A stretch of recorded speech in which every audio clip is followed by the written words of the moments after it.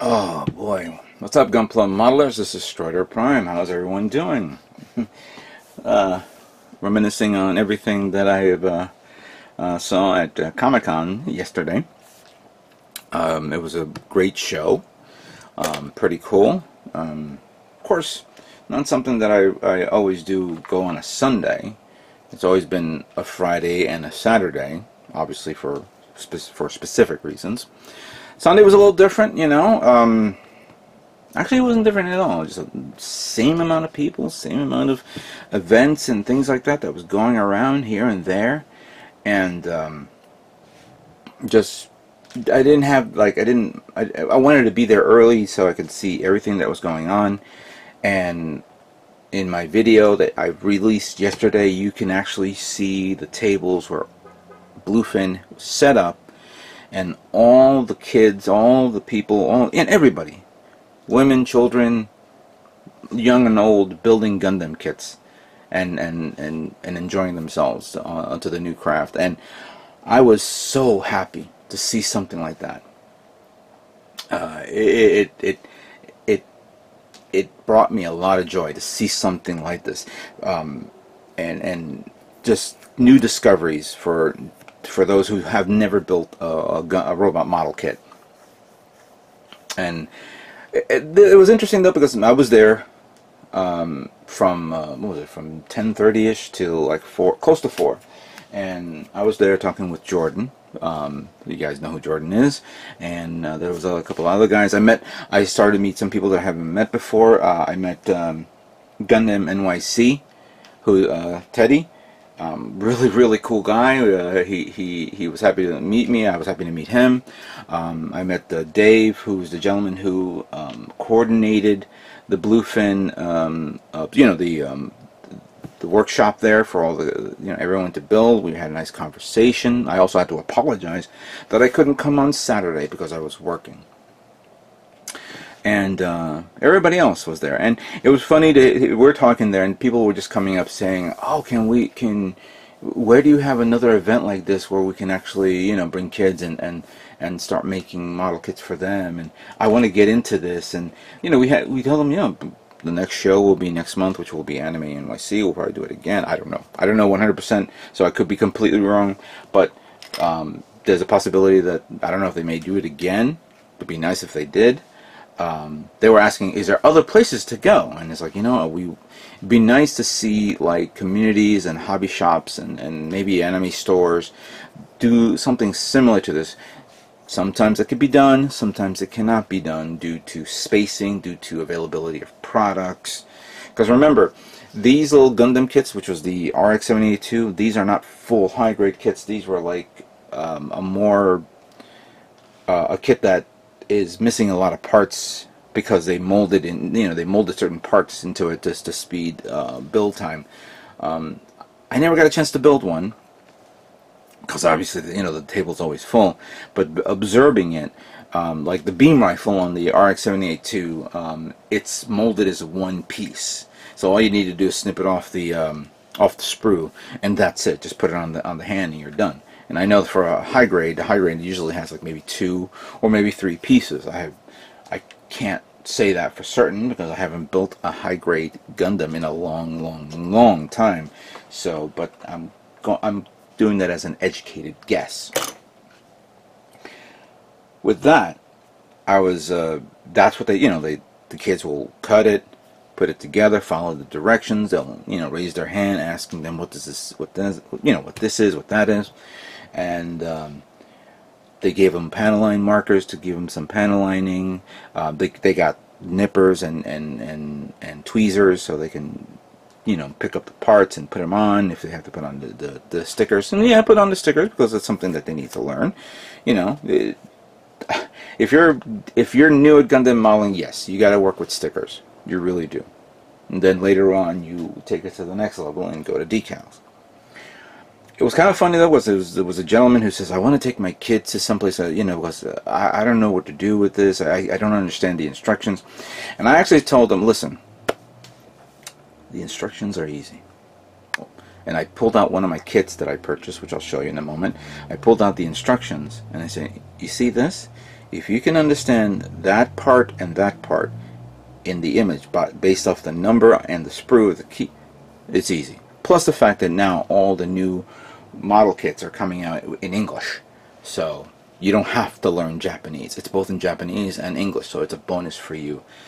Buy a couple of small kits, enjoy yourself with your son or daughter, break it, learn something out of it, but enjoy it. Take your time, because you know this is one of your bonding moments with your kids, and I was happy to help them out with whatever questions they had. And even though I wasn't volunteering, I've always volunteered my help to anybody who needs, whoever asks me a question or things like that.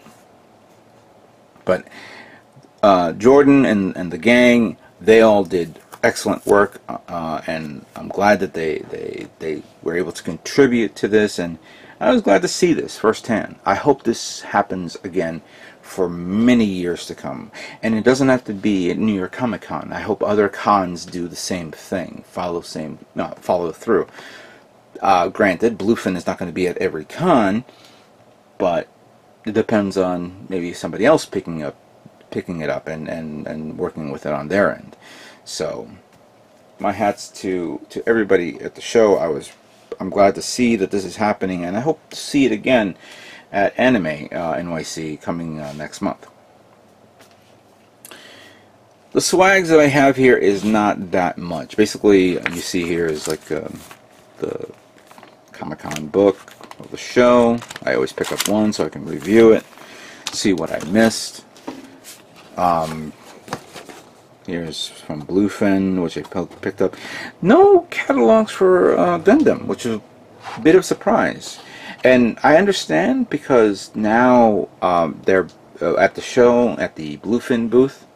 It was Dragon Ball Z was a heavy presence there, because they were not only showing off everything of Dragon Ball, they were also showing off the video for the movie Broly that's coming out in January. So that's going to be big. But these were all the exclusives that was on sale at the show. Coming soon, of course, if you guys are planning to get one of these.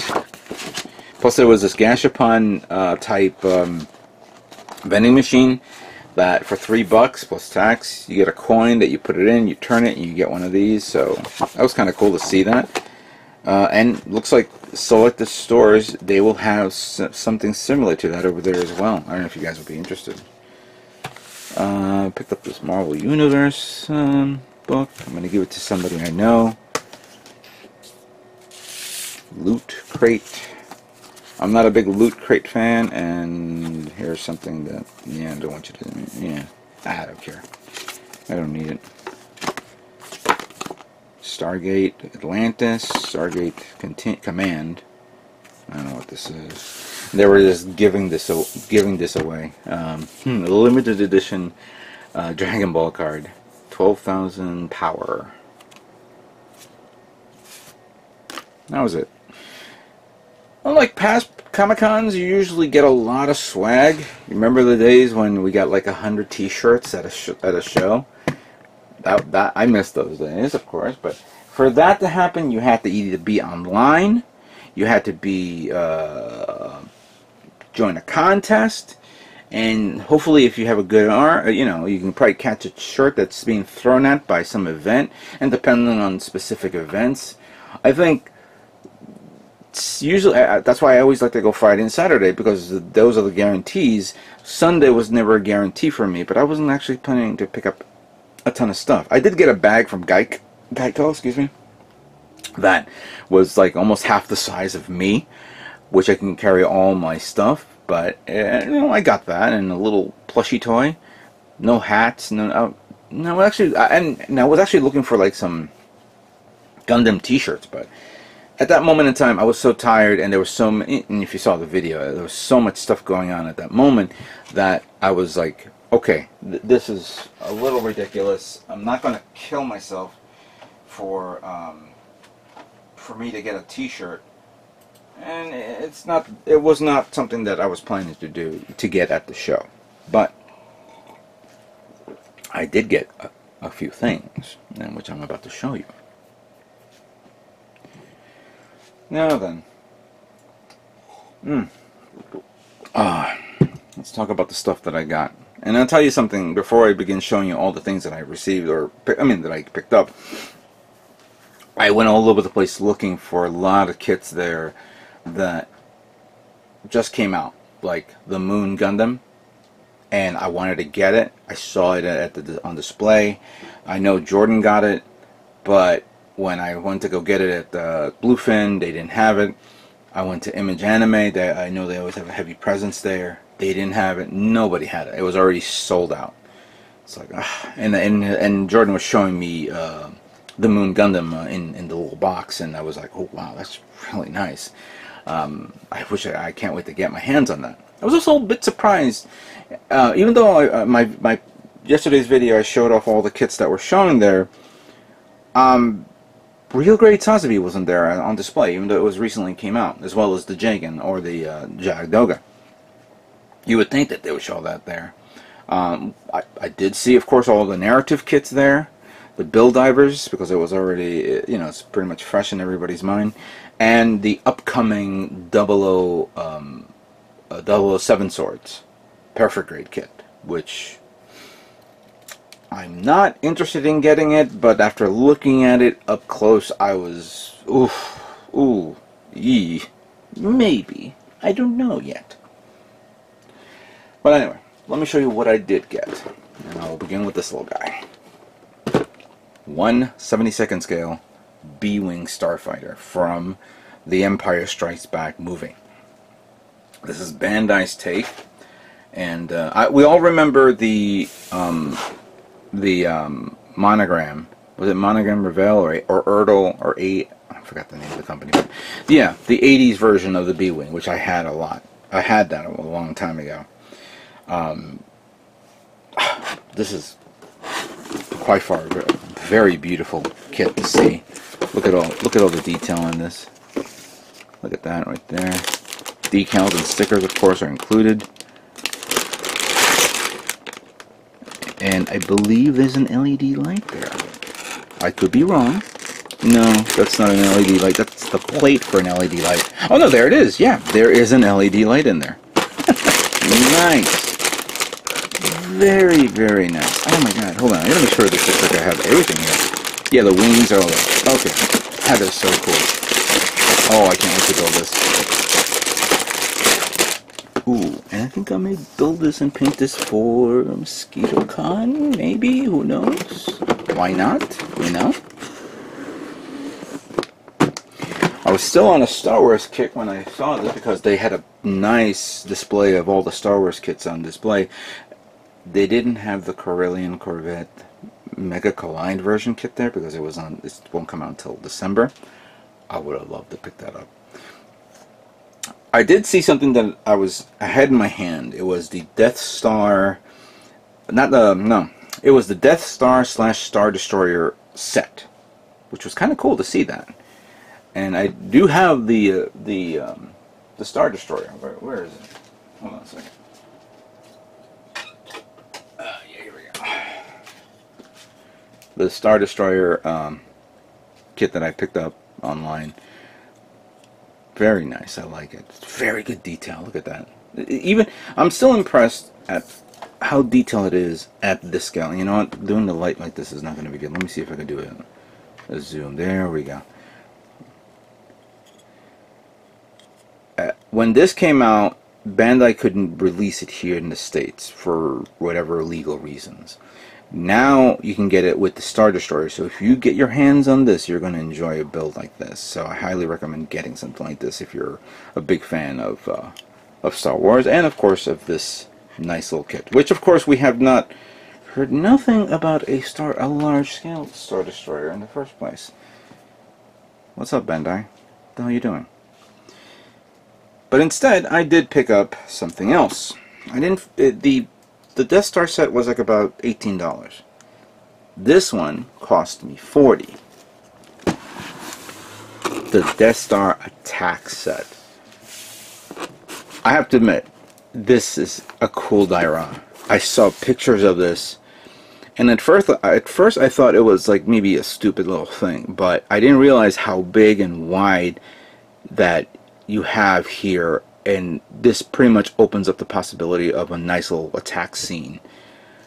I don't know if this whole thing is customizable, because if I'm not mistaken, if you buy like other Star Wars kits, it has like the scene from the Death Star, but it's plated where you can match and increase the length or the height, something like that.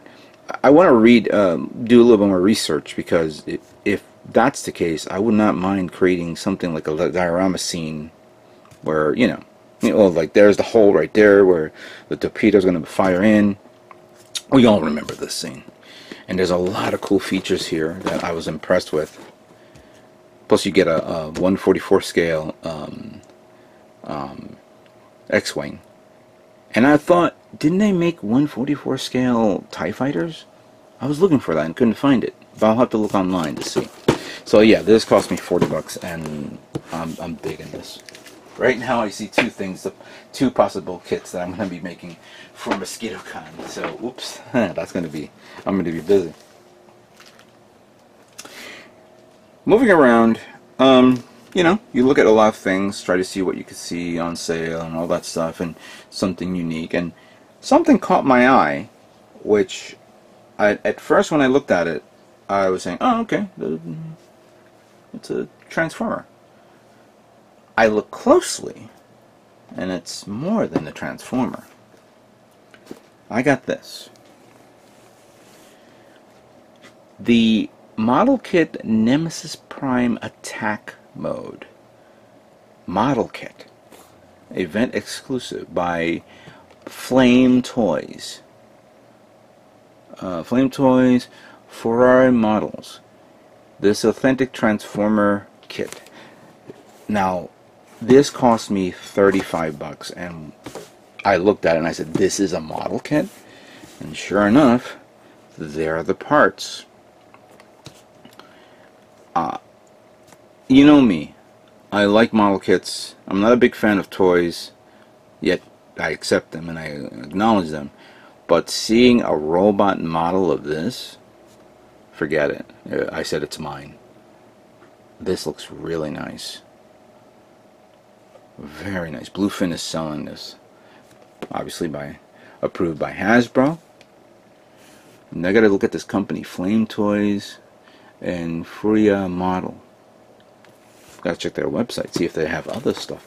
I was told that there was a Optimus Prime version of this, and I was looking around. They said no, it was sold out, but this will do. This will do. I like this. Ooh, these little unique model kits are the one that catches my eye, and they said, okay, that's something different, and I can't wait to build something like that. Going back to the Star Wars kit, I was actually looking for getting a one of those little Mecha Collide kits as well from them.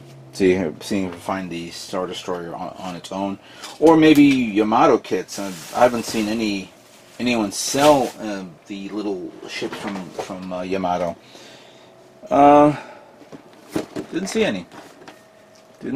But that's alright. Maybe hopefully in the next show. Looking about, I was trying to see what else I can get, and I was always saying to myself, I can always get this later. I don't need this now in my life, or do I? And considering that what I saw at the Tokyo Hobby Show a few weeks ago, and I was saying to myself, yeah, I want this. So I got this guy. The Gaian Ghost Jagdoga 1/100 scale, RE100. That is a beautiful, beautiful box. Absolutely gorgeous. This cost me $50. Nice. Very nice. So I got that. The last thing I got was what I promised a lot of people online that I'm gonna get, and here it is, the 1/100 scale master grade Haokushiki 2.0 mechanical clear. Yeah, this one's another Comic-Con exclusive. But I got this not for me. No, no, no, no. Not for me. This is for you guys. Well, for you, for the specific you. 2 videos ago, when I was showing off part 9 of my GBWC build, I asked a question. What will be the name of my Gundam kit that I should call it when I take it to the show? Right now there's about 15 to 16 comments in that video. I'm going to, I'm going to compile those names. You could still comment on this. I'm not telling you don't have to. But if you guys want to win this, not on this video. Do not comment on this video. If you comment on this video, it doesn't count. I'm going to link, at the end of this video, I'm going to link part 9 of my build. And go to that video, comment there, what would I call my build for GBWC? Just review that video so you could see it. There's a lot of information there. I'm not going to repeat it again. But this is going to be the prize when I randomly pick someone who's going to, who puts down what they think it should be called. And by the way, 1 comment per person. I don't want 10 comments from the same person. I had to politely tell somebody, listen, your comments were great and great ideas, but pick 1 and delete the rest, because just to be fair with everybody else who may be interested in getting a kit like this. Would you guys want a clear version of the Hakushiki? I can imagine you do. Normally I would sell stuff like this on eBay, but I'd rather give it away to someone who helps me out in my GBWC build. So there you go. So here are all the kits that I got, which I will adjust the camera. Didn't go crazy, but I did get a lot here. 1, 2. I don't think I can pull that on the camera. Can I?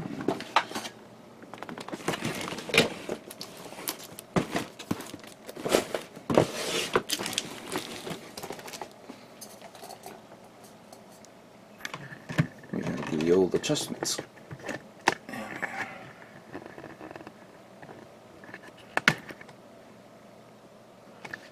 I think that's enough. You guys can see that.